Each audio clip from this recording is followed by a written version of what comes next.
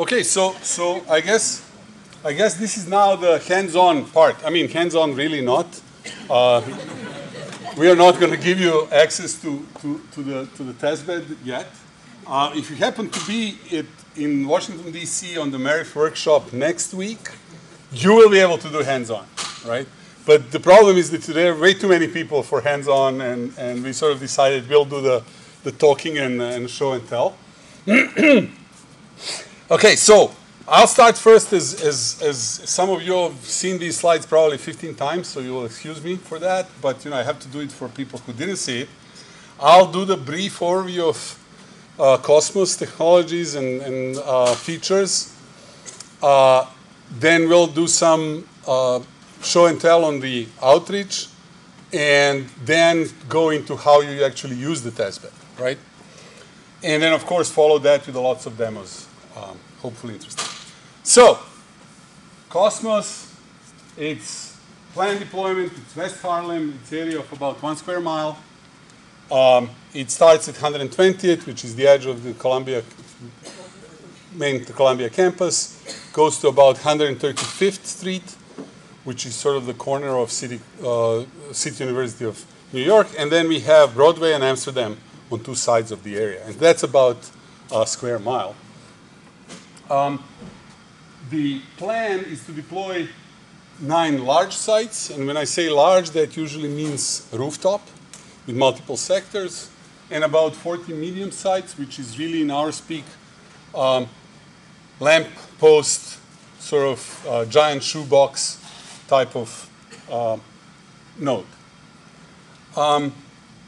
We also plan to have, as we discussed, about 200 what we call the near portable or small nodes. And these are essentially a little bit bigger than this box, NUCs, full-blown power PCs with SDR attached to it. The reason why they're called near portable, you still need about 2 hands to carry it around. And of course, the idea is not to necessarily carry them around, but deploy them in some of the vehicles that we'll have in the vicinity of the testbed area, right? And of course, a lot of connectivity to the rest of the world. Now, system architecture, right? So this doesn't really represent any communication layers, so don't read into that. It's really a layering of processing that's available. By the way, we do have a full-blown handheld software-defined radio, but the capability is really, really limited. In other words, it's an ARM-based platform, does have an FPGA, it does have an SDR in front of that FPGA, meaning A to D converters and RF converters in front of it. But it's really not a very powerful device, so don't count on it running in, say, an LTE protocol stack or something similar. It's really meant more as a source of signal that you can carry around and then do the monitoring with the infrastructure. So, user devices are somewhere at the bottom, and hopefully they will be all programmable as much as we can afford, right? Above that, you have these antennas that are either on the rooftops or sitting on the lampposts. They have their own SDRs, which means that they have the capability of sampling the spectrum, as well as some local processing, which is literally next to the antenna, right? Then, nearby, there is a small cloud, right? So if you really think about this, we are talking about something that's sitting on the rooftop. It's not going to be a large deployment of machines, but there will be a set of nodes that can be used for processing sitting on the rooftop. And then, of course, you have a layer that's sitting in the control centers, both in Columbia, NYU, and Rutgers, at various distances from the actual antennas.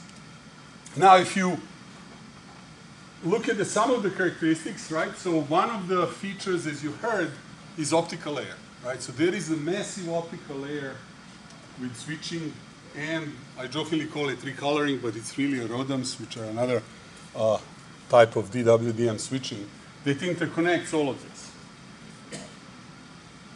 It's really a star connectivity, which means that we have a fairly large optical switch sitting in Columbia, a data center, with 320 ports, right? So we can bring in 320 fibers into the core, and then do all sorts of cross connects, right?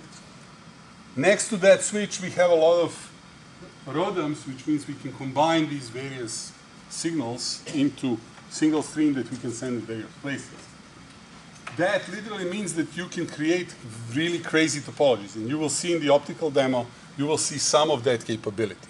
But you can think of that as an underlay, so you don't necessarily need to see that in any other way, but as if you're stretching the fiber to various distances based on topology that you set up. On top of that, we have the SDN layer, which is your typical, let's say, layer 2 or layer 3, which means that at every location we have switching, programmable switching capability, right? In terms of whether it's Ethernet or IP SDN based, right? Then further up, we have clouds in 3 locations, right? So Columbia, NYU, and Rutgers, and smaller clouds, mini clouds, and it's actually 4 machines, 4 fairly large, beefy machines. That are sending at 9 rooftops. And then, of course, at the very end, next to the antennas, we have those SDRs with some processing capabilities, right? So a lot of choices to be made. Where do you put your computing? Key technologies in the SDR. We have in every node at least 2 sub-6, what we call the sub-6 GHz SDRs. So we are talking about something that operates between 400 megahertz and 6 gigahertz. That's the capability of the box itself. Of course, FCC would never let us play with all that range, right? So we had to put a few filters in there. So yes, you can in theory try to send a GPS signal out of it, but you know, the filtering will hopefully prevent it. If filtering doesn't prevent it, you will hear it from us, okay? Because we are going to monitor and get you if you try to do stuff that's not allowed, right? Now, as far as bands that are supported, I believe, and Jake will correct me if I'm wrong, we have 2.4 gigahertz, 2.6, 3.7 to 4.2, the entire 5 to 6 gigahertz band, right? So those are the bands that we filter through, right? So those are the ones that we pass through. When I say we allow 2.6 gigahertz, that doesn't really mean that you're allowed to do any frequency at 2.6. That's actually a very dangerous range because AT&T, Verizon, Sprint, and T-Mobile have services in 2.6 gigahertz range. So you have to ask for special permission to use that band. Now, I said there are 2 SDRs. One is what we call the experimenter's SDR, which means you can do anything you want with it, right? The second one is really for us to monitor what's going on. Now, due to some characteristics of these SDRs, we actually in the last moment decided that we will let experimenters use even our monitoring radio, but only on the, you have to justify why you need that radio as well. So, for the large node, you have essentially 3 boxes like this, which each has 2 SDRs, optical gear, Ethernet switching gear, monitoring elements inside, and management for the box, connected to 2x2 directional antennas, right? And you will see later on when we talk about deployment where these current antennas are, how they are oriented.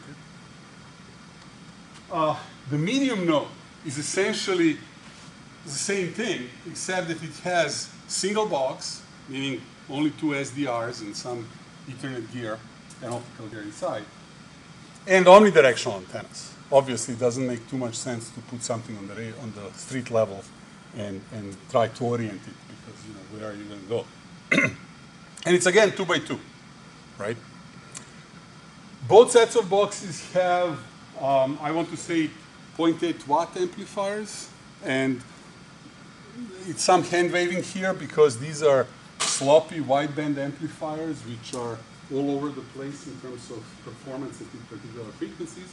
So let's say it's somewhere between 0.5 and 0.8 watts, right? Probably better. Yeah, maybe even 1 watt if you're lucky. But that's what we have as capability. Of course, that means that when you're doing things at say 2.4 gigahertz, in theory, you're not within the FCC specs, right? But, you know, hope is that people will be willing to tolerate that, at least for a while.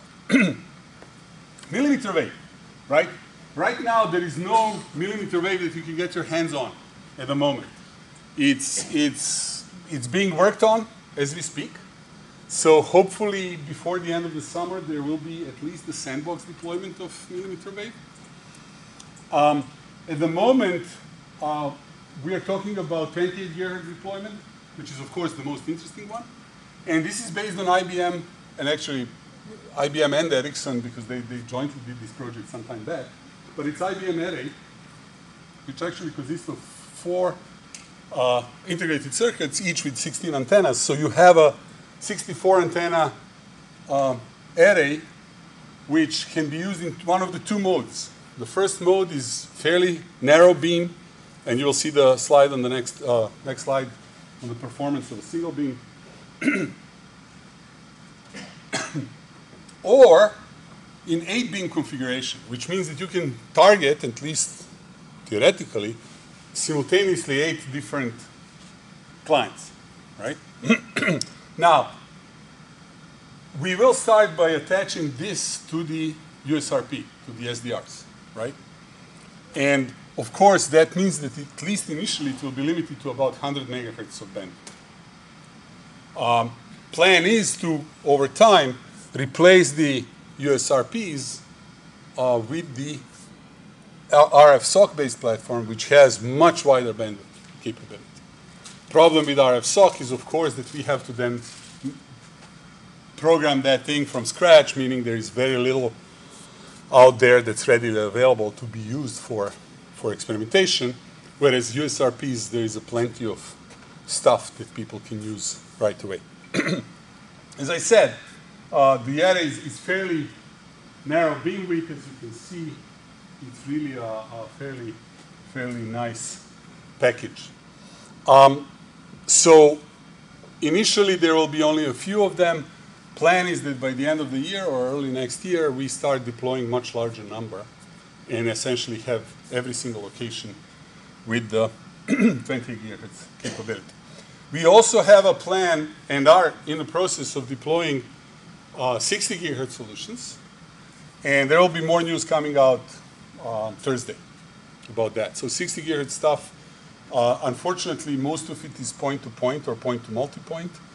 There is going to be a while before we get an SDR at 60 gigahertz that can do 2 gigahertz of bandwidth. That's a non-trivial exercise. Now, I mentioned medium node. The configuration that we actually deployed already in the pilot phase doesn't have the millimeter wave, so forget about this. It does have the sub-6 gigahertz, as I said, 2 SDRs. It has the, as I said, 2x2 MIMO and antenna front end, which is actually switched, and we can do some sharing of the radio signals in between the 2 platforms, as well as ability to use one or the other for experiment. That is connected to a local switch that's sitting in the box, even for the medium node, but this is essentially the same thing as a sector of the large node. And there is a full-blown PC inside the box, right? So, you know, at least for the experimenters radio, the main radio, there is a PC. Actually, this one is not PC, it's ARM, as I said, which means that it's fairly limited capability, CPU capability. Point is that this all goes at least 10G to the core. So both of these are going over 10G interface back to the core. And of course, here we show it as a single switch, but in actuality, it might be multiple fibers taking each of these back to the core at 10G. Optical networking, I'm not going to spend much time on this because this is something that you'll hear more about later on, other than to say that we are trying to make this optical layer fully programmable, same way, and of course give it to experimenters, right? So all the SDN switching, all the optical layer is given to an experimenters to do experiments. With the caveat that optical layer is a little bit tricky, so whoever wants to play with this will have to graduate first. And the reason is fairly simple. This is very expensive equipment, and if if you screw up the power coming out of the ROADM, you can fry whatever is on the other end, which literally means we have to throw away the equipment and buy a new one. So therefore, you'll have to graduate if you want to use, to play with the optical layer, okay? Looking at the bigger picture, as I said, the idea is really there is this massive switch from all the large nodes and medium nodes. You have between 2 and 6 fibers coming in. You have a bunch of ROADM sitting on the back of that switch or front, whichever way you want to look at it. It's actually, there is no back and front of the switch, it's a switch. And you can then route signals all over the place. Each large node has a smaller optical switch and a number of ROADMs, right? Which then gives you ability to create really weird topologies. Not weird, arbitrary topologies, arguably. On top of that, we have SDN and the cloud, right? So this is really every single server that we have in the deployment is really a machine which has all 3 technologies. So there is an FPGA board, there is a GPU board, there is a multi-core CPU inside, right? So the GPUs are V100s, the latest and greatest NVIDIA. Well, maybe they now have newer ones, I don't know. But at least one of the latest generation of GPUs. There is a fairly large FPGA with 100G interface straight into the FPGA fabric. And then, of course, there is a multi-core, I think, dual CPU, right? Dual CPU with 6 cores? 12 cores. Okay, so 24 cores, right?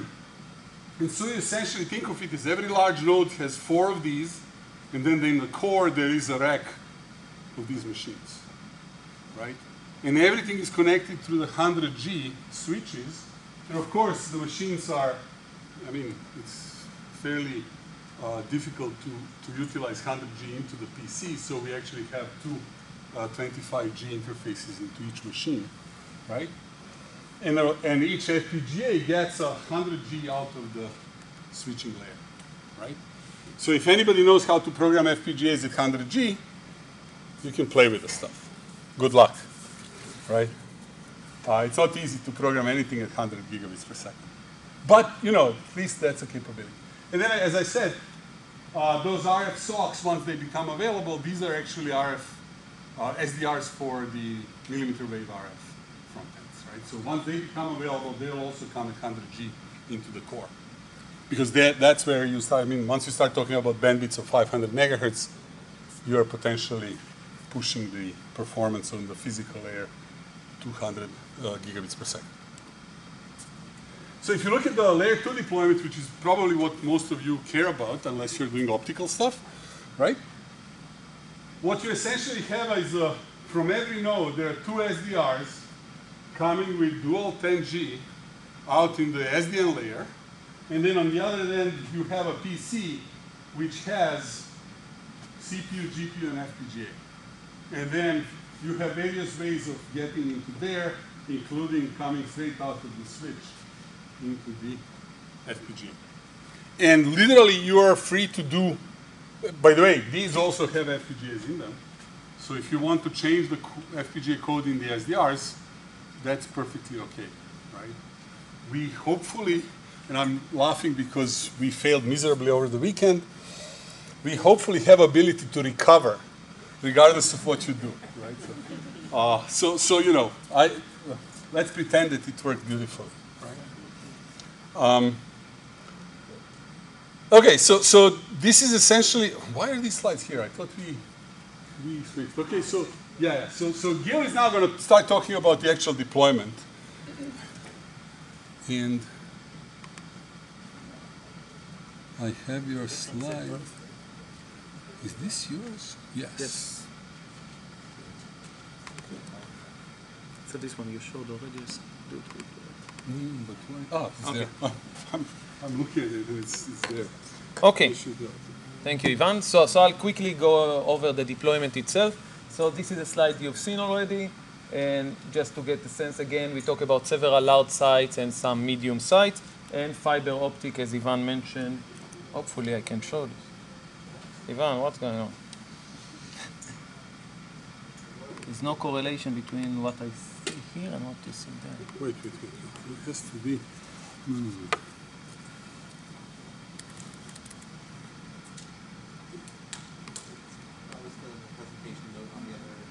Yeah, but I can't see the other one. That's the problem.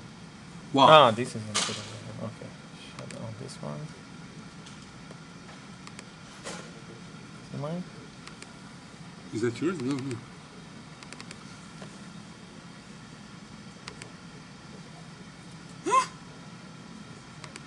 Why is it? Let me close all of them. Yes, that's Okay. it.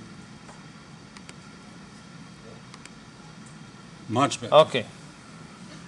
Okay, so again, 9 loud sites, several medium sites, and fiber optic, as Ivan mentioned, to all those locations. And I'll get to it in a moment. There is also fiber going downtown to the NYU data center in 32 Avenue of America. So at the high level, this is the orbit testbed you're all familiar with. The idea is to build the next generation and to take it outside. So those of you who are not familiar with the area, this is a view from Columbia University on 120th Street looking to the north. So you see on the left the George Washington Bridge, the Hudson River, and basically the deployment area is between 120 and 135. 135 is more or less where the subway gets back into the tunnel. So this is north of the Columbia campus, but as we'll see in a map in a few minutes, there are several buildings that are Columbia buildings, mostly residential buildings, that are actually north of the campus. Two other components here are the new campus that Columbia is building around 125th Street. This is the Manhattanville campus. So that's one of the first buildings out there, but there are some old buildings like the CYT building up there also.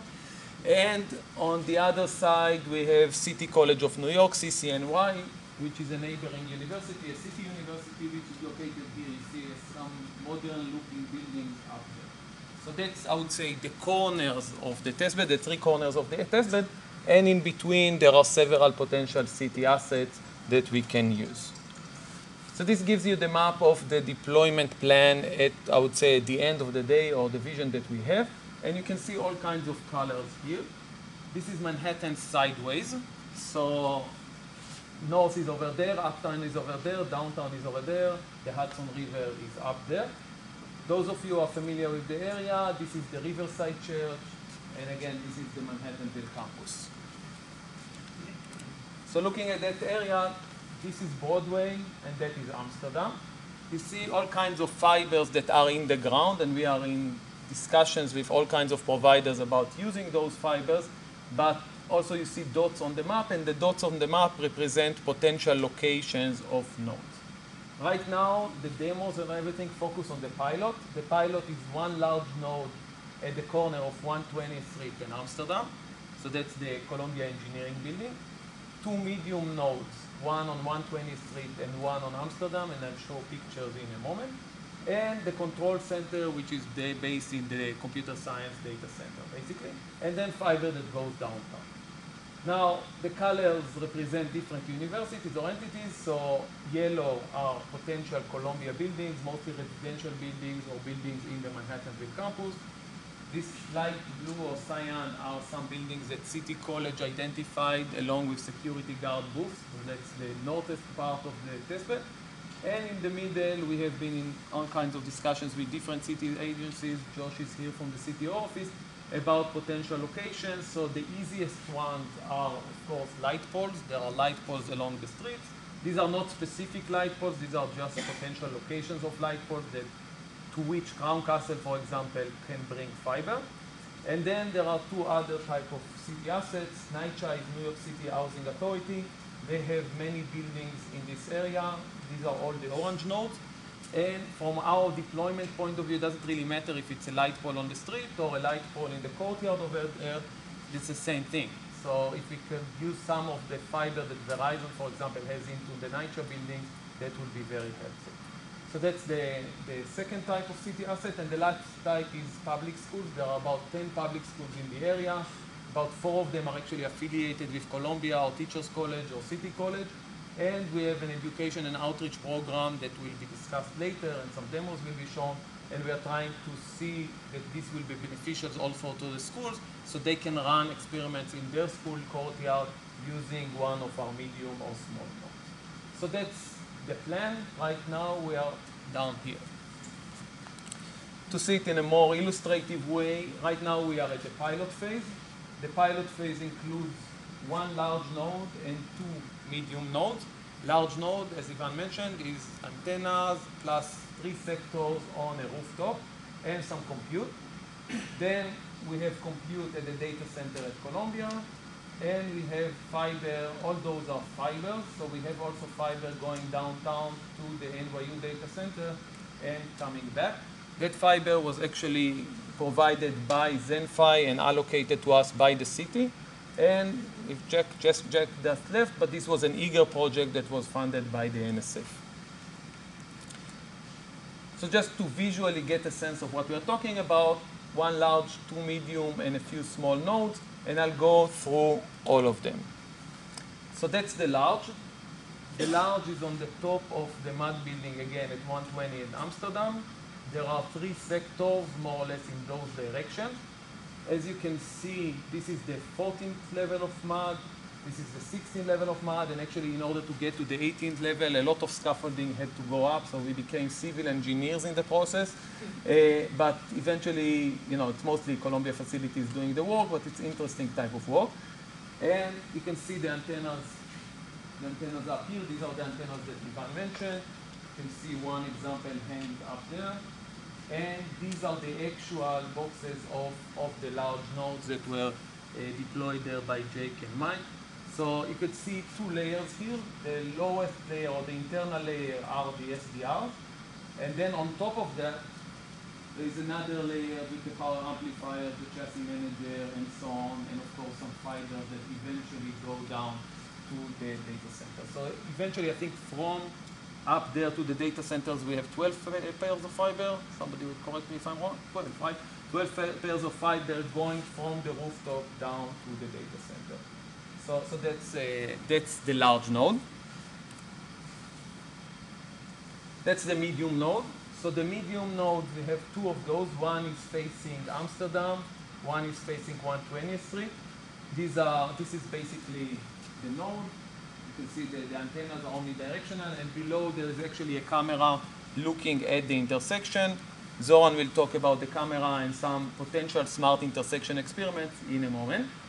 So this is the outside part, and this is the internal part. Again, the internal of the box is very similar to one sector of the large node, and I think you can see up here. So internally it looks the same. It's a little bit more condensed just because of the size we can place in those locations, but it has all the components, then it has fiber, and from here I believe we again have 12 pairs going back to the data center. 6 on the end. 6, sorry. 6 pairs, 12 fibers, right? Yeah. These are the ones that are activated. I think we have more there, but that's okay. Again, this was a challenging endeavor. You can see Zoran actually here with a hard hat. We learned that we cannot take pictures without hard hats. So this is mostly for the picture. But actually, Zoran had to go up there and to make sure that the camera is actually looking at the intersection. So that's a medium node.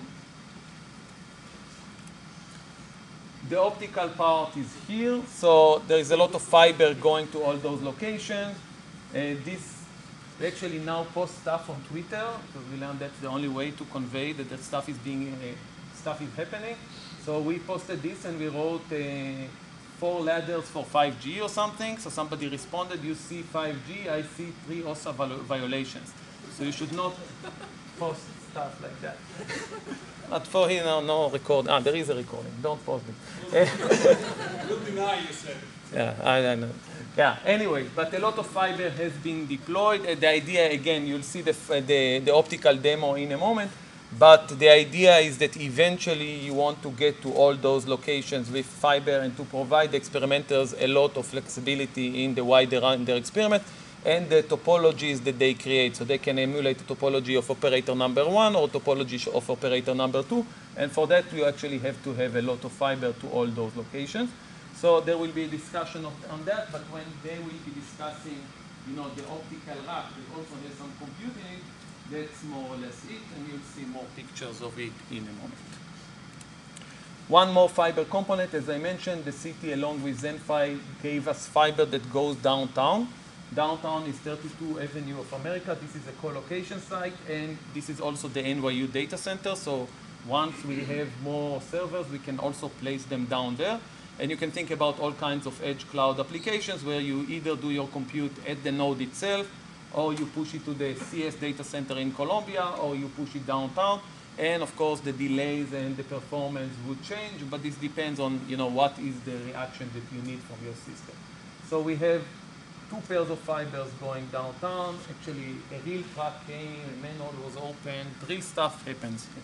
So that's more or less that. And I think, Ivan, now we go to your slides, and then we go back to the outreach.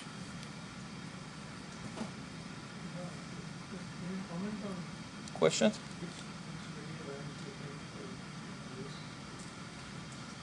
So honestly, I'm hoping that 3.7 to 4.2 will be the most interesting one, because it's somewhat, I don't think anybody would screen well remember to do something there other than weather data guys, which is highly unlikely that it is impacting, but I don't know.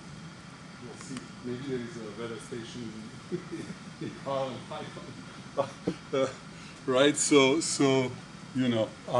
okay, so now we're going to switch a little bit to how do you actually use the testbed, right? And I have to admit, the slides are, you can't believe it, the slides are 10 years old. The slides that you're about to see are 10 years old because we are using Orbit software and Orbit platform literally to run it on Cosmos. And so I had the giggle this morning when I was sort of selecting slides.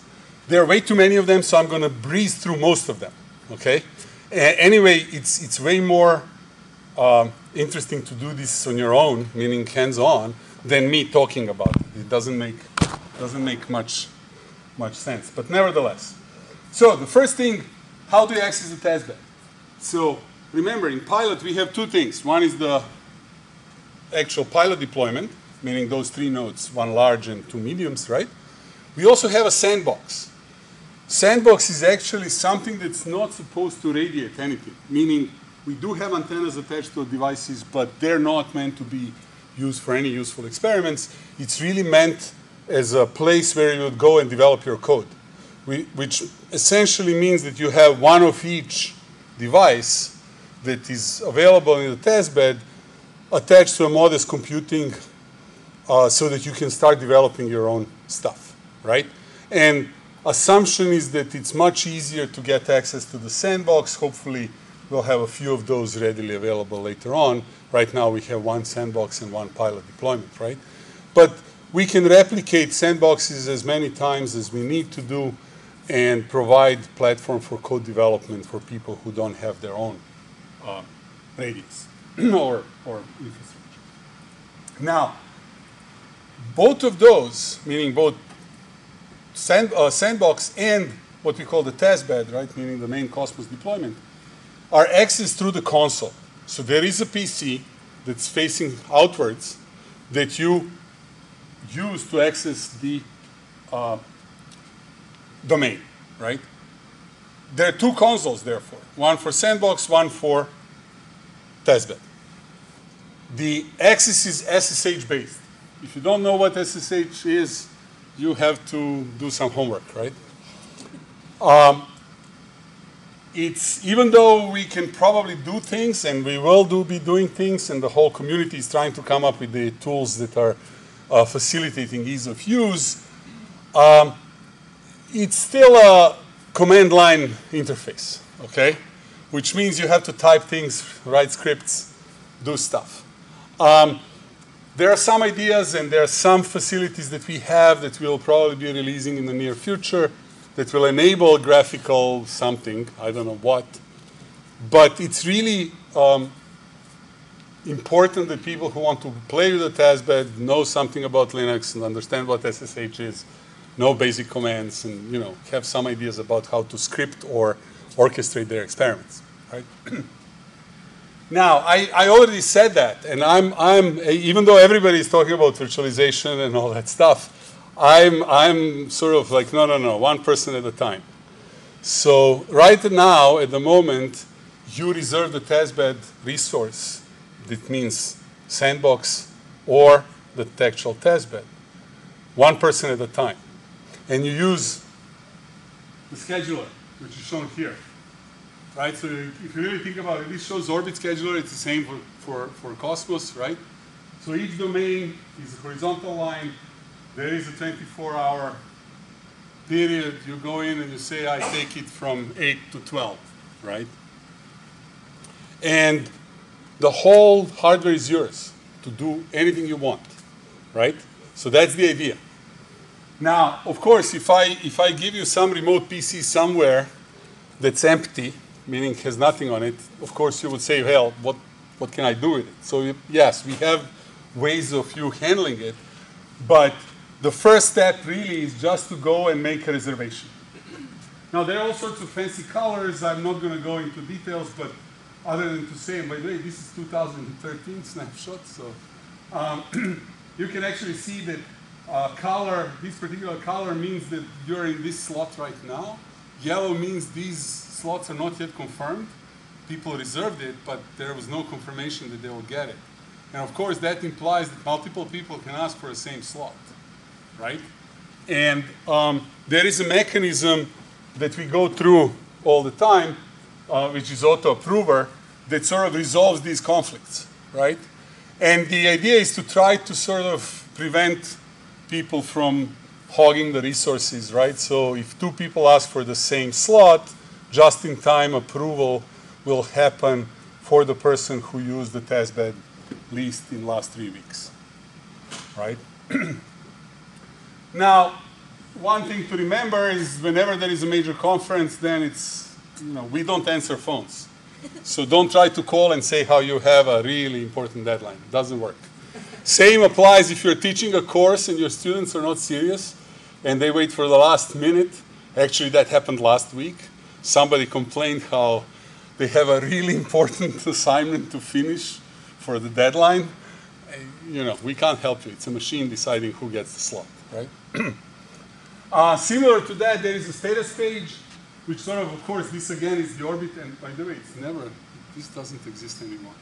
There's no more 400 nodes. It's much less, right? So it sort of shows, and there is a page on Cosmos that's similar to this, that shows all the devices and all the nodes that we have in the testbed, and it shows the state of the node. And in this case, right, there are 2 nodes that are turned on, 394 are turned off, and 2 are in some sort of dead state, right?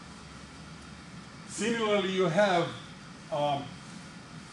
ability to sort of look for certain types of devices. So we have some filters, which actually I don't think in Cosmos that works yet.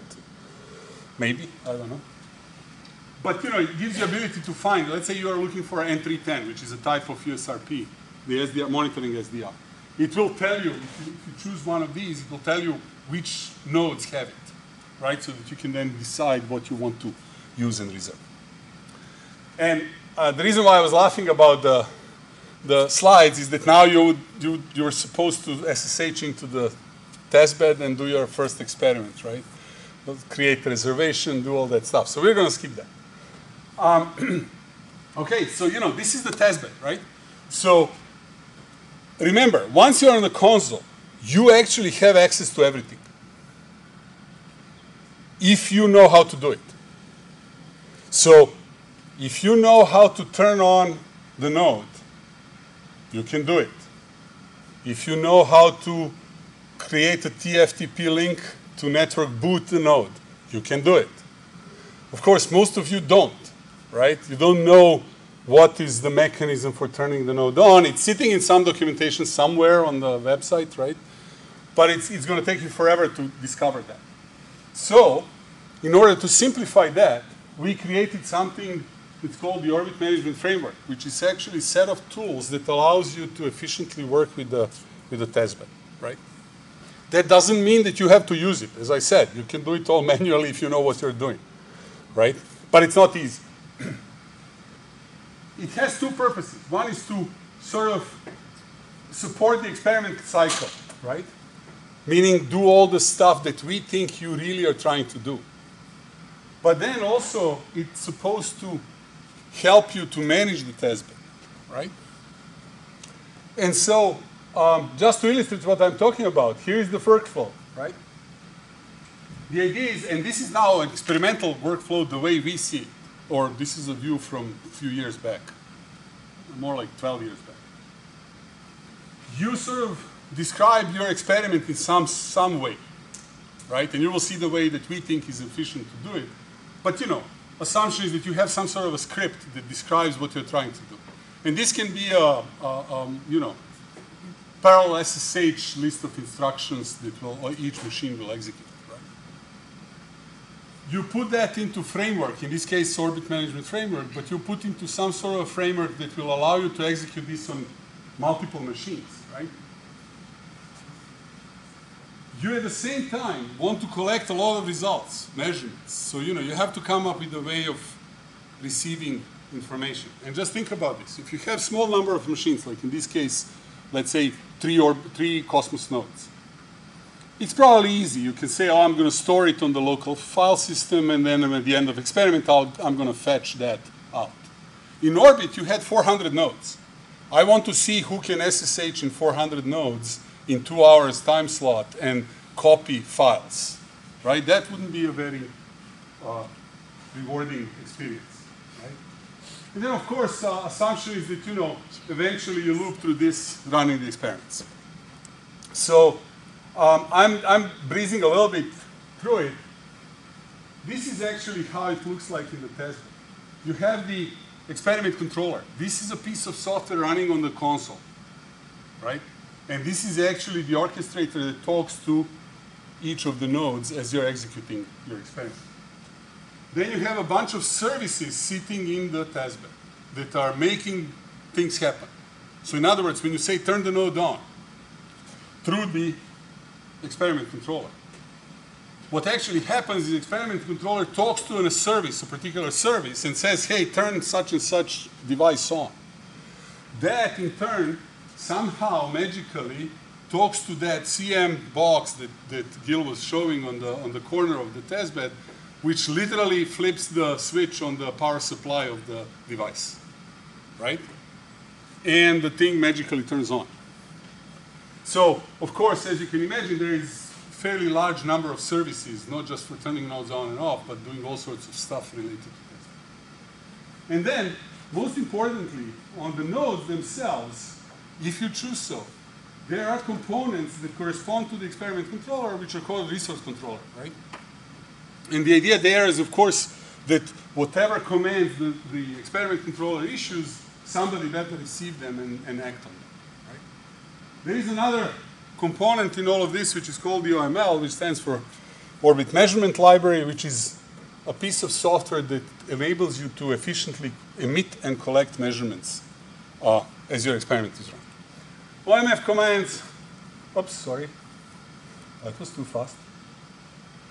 Just to give you an idea, obviously help, I mean, that's just going to print you essentially this output.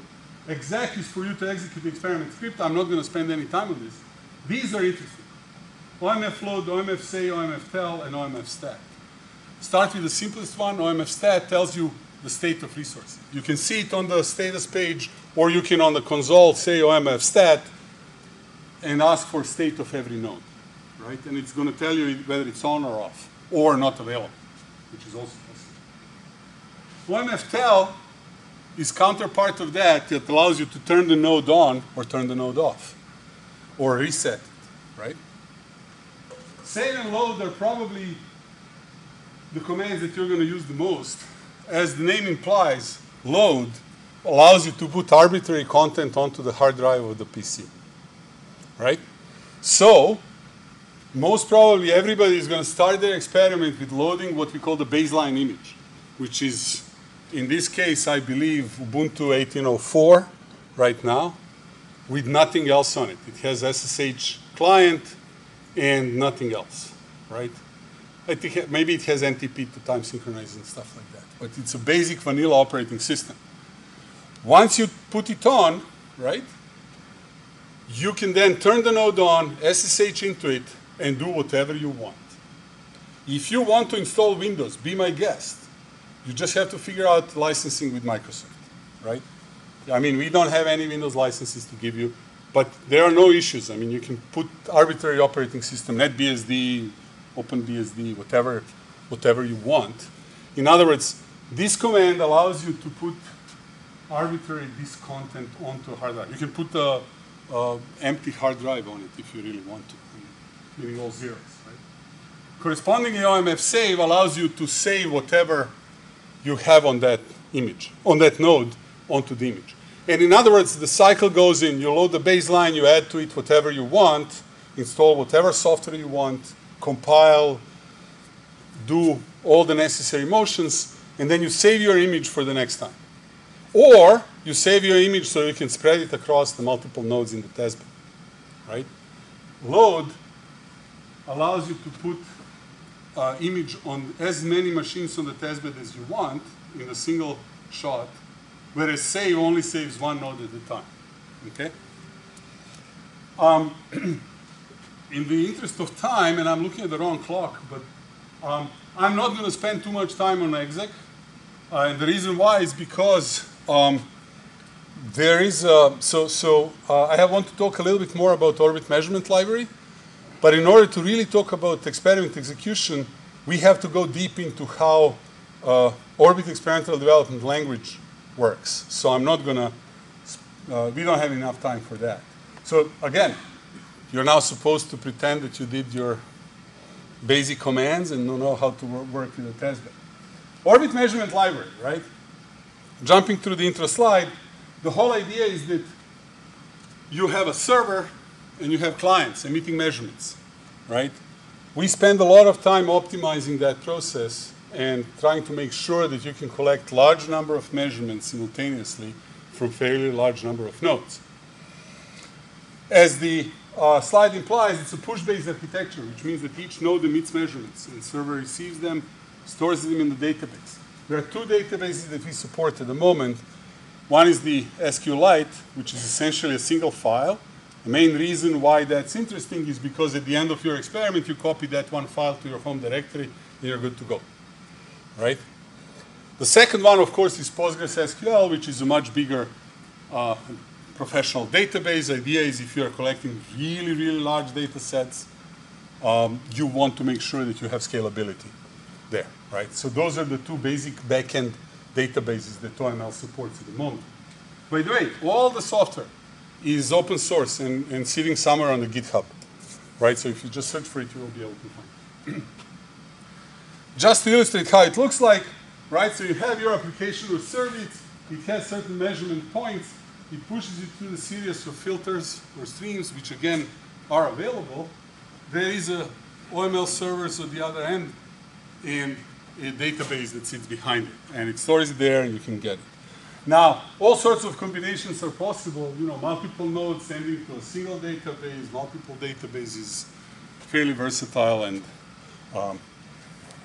the application that exists and that support OML, there are quite a few of those. Of course, most of the ones that people are interested in are things like OTG, iPerf, right? All the stuff that people normally use to evaluate performance of the network. When I say they're supported, that means that we have the OMLized iPerf.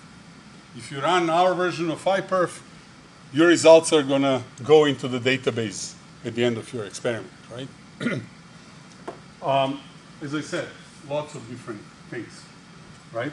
And there are also some built-in filters which allow you to sort of do filtering of measurements. If you're collecting really, really massive amounts of data, you want to prune the measurements at the source, right?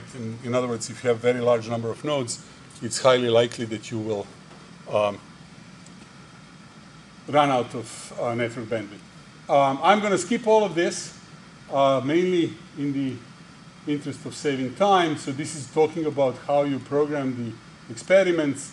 I think it's really not, it's way more important for you guys to see the experiments rather than, or demos, rather than try to understand all of this stuff, especially the Hello World wireless. So this is where I will stop, and Gil will continue with the outreach, I believe. Important stuff are these websites, right? So it's more or less everything is somewhere down there, okay? And as I said, if you're coming to the Medif workshop next week in DC, there will be hands-on on all of this, and all the slides that I breezed through will be displaying the detail. So then Panayotis and then Okay. guys. No, so outreach. Who's next?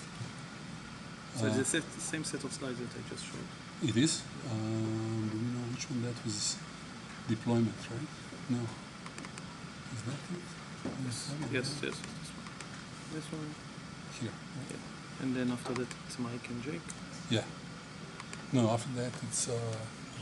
Don't go away. You need to start the video in a moment. Yeah, sure. Okay, so before we go into the details of the testbed, we take one detour, and there is a big component here of education and outreach, and I think most of the discussion will be by Panayotis, but just to give a high level, so there are two components. One is by Silicon Harlem. Bruce was here, I think he left, or is around. And the other one is a program that we organized last summer, and we will organize also in the upcoming summer, focusing on middle school and high school teachers. So we had 10 middle school and high school teachers during the past summer. Each of them got a stipend. They participated in a 2-3 week learning session in NYU, and then they went on and developed a set of experiments that they took back to their schools. So they took to their schools a $2,000 worth of let's call it a mini Cosmos testbed that they can use for experimentation, and they have been running those experiments in their schools throughout the year. We are actually now recruiting teachers for the upcoming summer. We have several applications, and we are now going through them. So I'll go through, instead of going through many slides, I'll show a quick video, and then Panayotis will actually show the hands-on aspect. Just hide it, okay? And then you have to go on the left. Let's see if this works. If this works, I don't know. Great voice.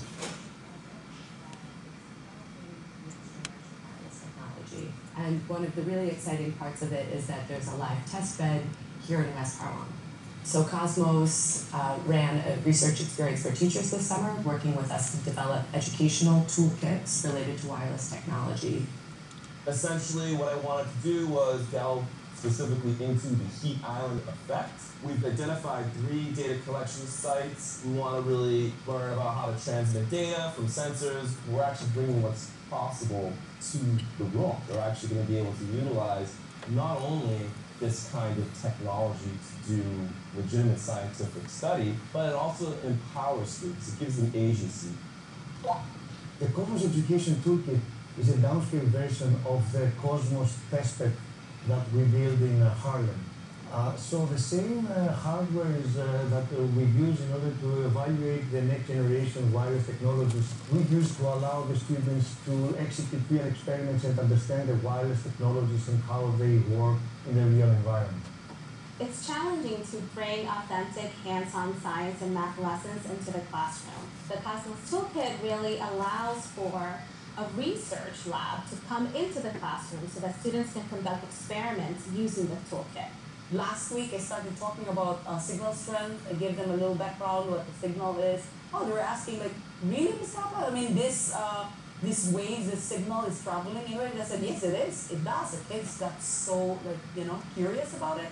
And when they conduct the actual experiment, they were so happy. They never had the knowledge that, when you communicate, they can actually see the real signal strength as a wave on the screen.